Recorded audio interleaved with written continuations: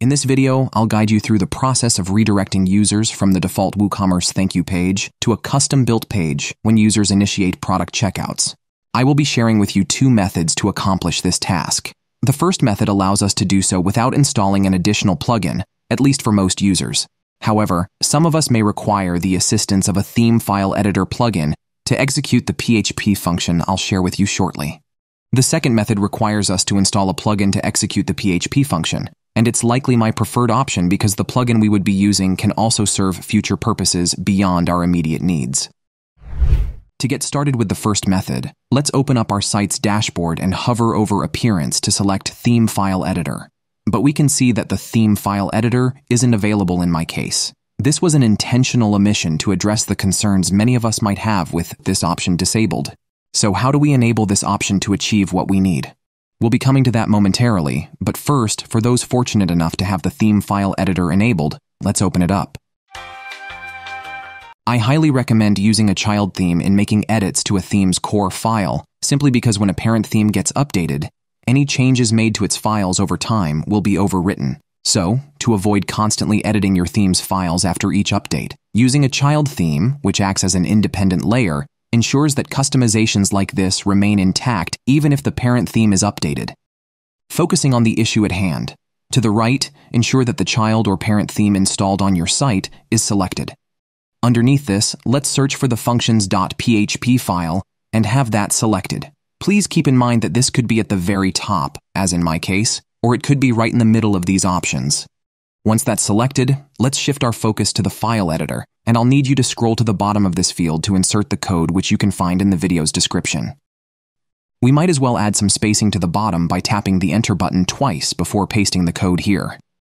Once the code has been inserted, copy and paste the thank you page URL to where it says Insert URL here, between these apostrophes.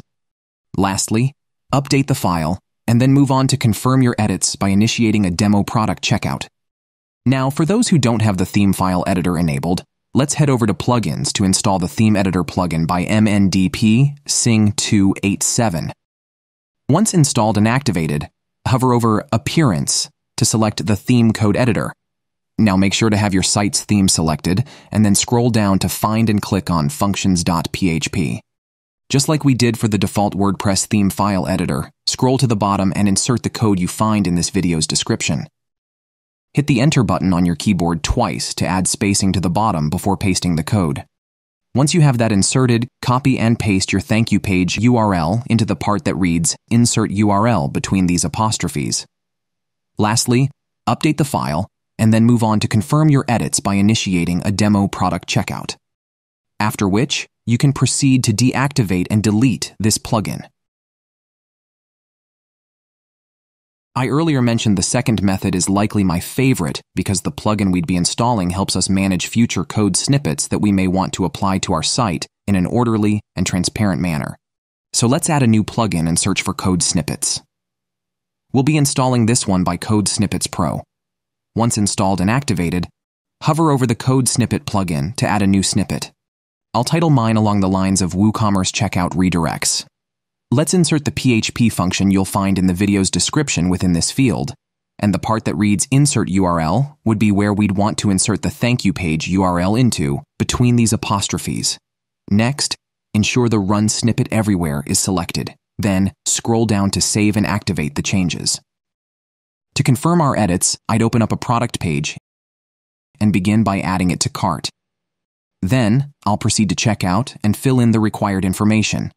When I initiate this checkout, I'll get redirected to the custom thank you page I used in running the code snippet.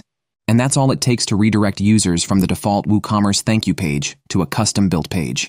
If you found this helpful, please give it a thumbs up, and I'll see you in the next one.